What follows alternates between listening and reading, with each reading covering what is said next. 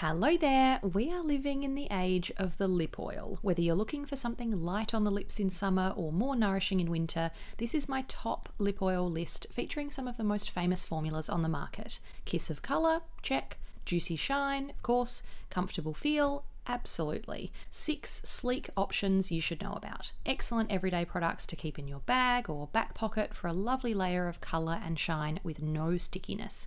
Could have expanded this to include my favourite cushiony glosses as well, so let me know if you'd like a part 2. This video is sponsored by Squarespace, part of my ongoing work with the website builder I use to make matildaonvideo.com. It's the little hub for my content between YouTube and Instagram, so I want to hear what you want to see more of on the blog a bit later on. How did I decide what to include here when there are so many liquid lip balms, nourishing glosses, and lip oils available? It had to have oil in the title, basically, otherwise we'd be here all day. Lip oils are generally lighter and thinner than a gloss or balm, sort of a cross between balm results and gloss shine. Cushiony, great glide, or slightly slippy, leaving lips feeling soft and lightly nourished. Some have a thicker consistency, so there's more of a cocoon effect, while others are quite thin. They usually feature nourishing, often naturally derived oils. You'll hear cherry, jojoba, avocado oils pop up a lot, but as with any hopefully hydrating lip product, results really vary from person to person, plus it comes down to your preference in terms of consistency, colour, feel, and scent.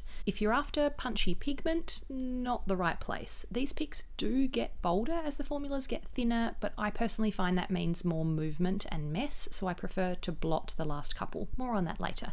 I'll also leave discount codes below for websites where you can find a handful of these brands. Beginning with the oil I've been banging on about for 2.5 years, Dior Lip Glow Oil. My original review in February 2020 is one of my most viewed videos, and these are now consistently sold out thanks to TikTok. This is my favourite product here because the feel is smack bang in the middle of a gloss and an oil. Not thin or slippy, but not thick or gloopy either. Medium thickness with no stickiness, but a little more of a gloss texture. And the greatest, comfiest doe foot in the world. Scent, very nice minty vanilla. Key ingredient, cherry oil. These also include Dior's colour reviving technology, which means soft pink on everyone, but I don't find the oils as bold as the lip glow balms. Pink is a pretty light pink that looks fresh on its own or over neutral lip liners, and rosewood here has a little more depth, a dusty rose peach pink. Desperate to try mahogany, but it hasn't reached Australia yet. If you see these in stock somewhere, leave the location below. Another brand dominated the lip oil scene long before Dior. Clarins Lip Comfort Oil dates back to the 1950s, so this is like Clinique Black Honey, back in a big way. It recently had a makeover with new packaging and a new formula, but I haven't been able to pin down the exact changes. If you're a Clarins lover, please share what you think of the before and after. Scent, strong, sweet, sugary, berry-like. Key ingredients, jojoba and hazelnut oils. Doe foot comparison, a little longer in the new packaging on the right, now more in line with Dior's excellent doe foot. These are the same shape really, but I do still prefer the feel of Dior's, it's just fluffier. I have an old 03 Red Berry, which leaves a low-key red tint. The new shade Cherry might be closest, and the formula felt fairly similar to Dior, but 09 Chocolate, a recent purchase because Dior Mahogany never arrives, feels thinner. This is the new formula. Smooth, less stick, still soft results, but doesn't hang around as long. Let me know what you think if you've compared them. Kosas wet lip oil glosses are an excellent oil gloss example. Much thinner than Dior or Clarins, but still feels like a light, juicy gloss. It's not watery or barely there. The almost balmy consistency puts it closer to an oil than the previous two though. Scent, cupcake-like, orange creamsicle according to Americans. Key ingredients, hyaluronic acid, evening primrose oil, and peptides. Doe foot, the only downside. I want more of it. It's thin, pointy, doesn't pick up much product. These are now known as the Wet Lip Oil Plumping Treatment Gloss. I swear that's only a recent name change. Nothing truly plumping about these originals, no tingling or burning, just shine that makes your lips look full. Jaws is a great glossy red. It's described as a hot blood red, summery and warm. Then Dip is a nice neutral, although a few more have launched since the original 5. It's called a neutral pearly nude, a bit rosy on my lips with a touch of shimmer to give them a glow, not glittery though.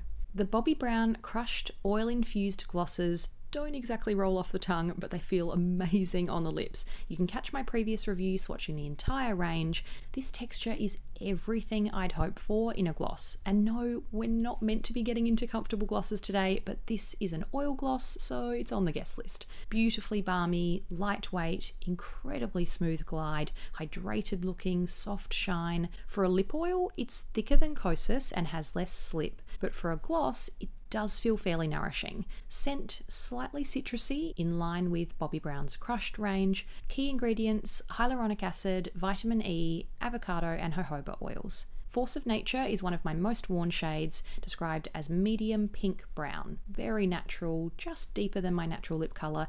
And Free Spirit is called lush pink beige, but comes across as more of a light peachy nude. Merit has made waves in the minimal makeup world. A brand overview is still on the way, I promise.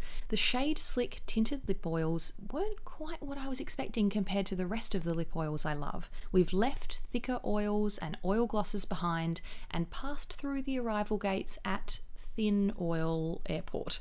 These are much lighter and almost watery. Comfy, but no sense of slip or slide like the others. But that's by design. They're actually described as somewhere between an oil and a light stain. Anything with a thinner consistency like this is going to wear away a lot quicker than a thicker oil, so I personally don't find them as nourishing. Pretty sheer colour and a barely there feel instead. Scent, fragrance free.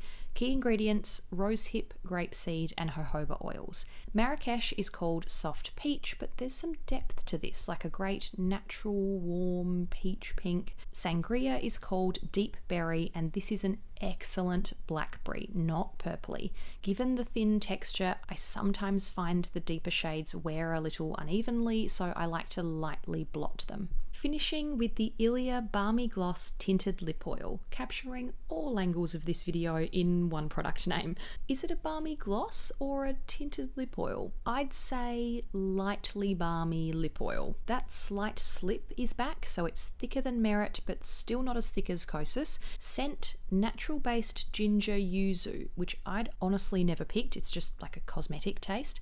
Key ingredients: hyaluronic acid, meadow foam seed oil and Salicornia herbaceae extract. You'll notice how pigmented this is, remarkably so for such a light formula. Saint is described as rustic orange, almost an autumnal, everyday warm red. Very comfy, but considering we're at the thinner end of the scale, I personally don't find it as nourishing as thicker, cushiony oils. Ilia does have more grip on the lips than Merit, but to avoid thinner lip oils slipping and sliding in general, you could try lightly blotting with a tissue.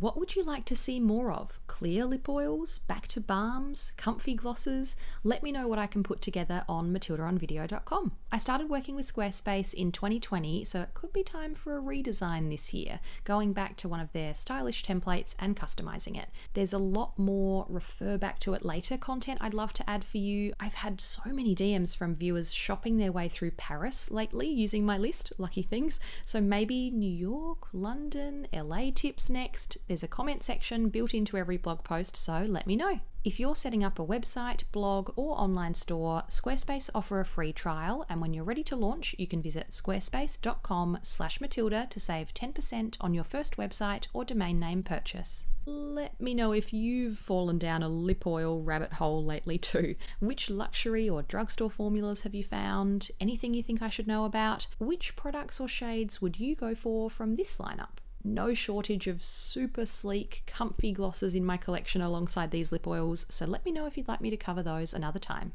Thanks for watching, see you next time.